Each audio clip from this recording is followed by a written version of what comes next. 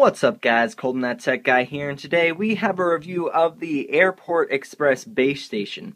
Now this is the second generation from Apple, and it's actually the first time that the Airport Express has undergone an actual design change. So it's really not as portable as the previous generation, but it does pack a lot of good specs in here. So we have the latest 802.11 Wi-Fi. So we have dual band N actually, which gives 2.4 gigahertz and 5 gigahertz out. We also have on the back our power brick, as well as our WAN port, Ethernet port, a USB cable for AirPrint, as well as an auxiliary connector for AirPlay, and we also have the reset button to restore it back to its factory settings. So let's plug this in for the first time and see how it does. So let's plug the device in.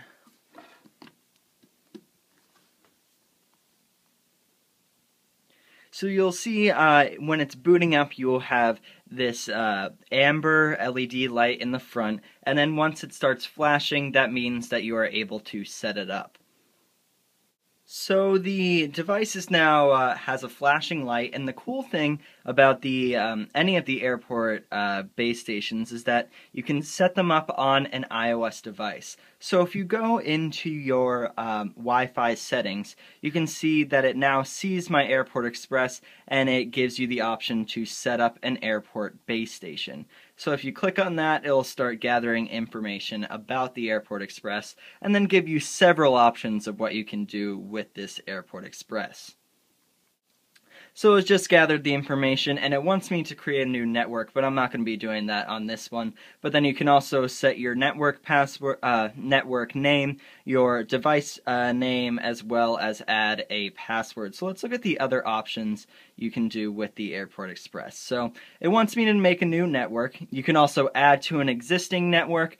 And you can also either extend the range or join the network. By joining the network, you get all the features like AirPlay and AirPrint and all that, but it's not necessarily a router. It doesn't help your wireless access at all. It's just basically another device on your router. But you can also extend the network if you have another airport base station, which will help the range in your house. You can also replace a base station or restore to previous settings. So I'm going to be joining the network. So it wants me to put in a password, so I'm going to do that and then get back to you guys. So I just entered a password, and now we're going to go to next, and it's going to start updating it and eventually join it to my wireless. So let's see how this goes. And the setup is complete, and you can see that now the LED indicator has turned green, which means that it's functioning properly. So let me just show you how AirPlay works on this Airport Express base station.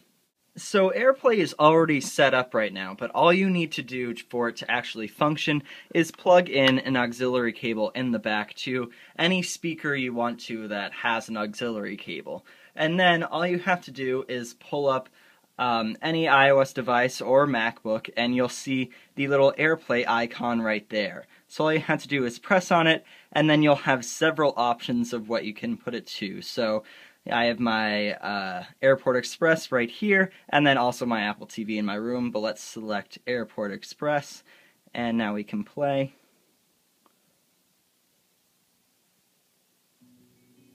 And you can hear that it's now coming out the speaker.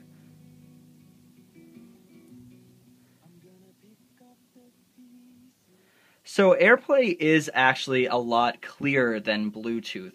Bluetooth has a lot of interference with going in and out, but AirPlay is a lot clearer and sounds a lot nicer with Bluetooth, at least in my experience. So that pretty much does it for this, guys, with a little demo of AirPlay and also an overview of the Airport Express base station. I definitely recommend picking this up. It has a lot of neat features in it, and definitely a big improvement over the previous generation. The previous generation had up to 10 users. This has up to 50 users, so definitely a big improvement there. So this is $99 on the Apple Store. I'll leave a link in the description, as well as a link to subscribe, follow me on Twitter, and all that good stuff. So if you like this video, give me a thumbs up, leave any comment if there's anything you want to see done on this channel or with the Airport Express, and also subscribe because it really helps the channel out. Okay guys, see you in the next video. Thanks.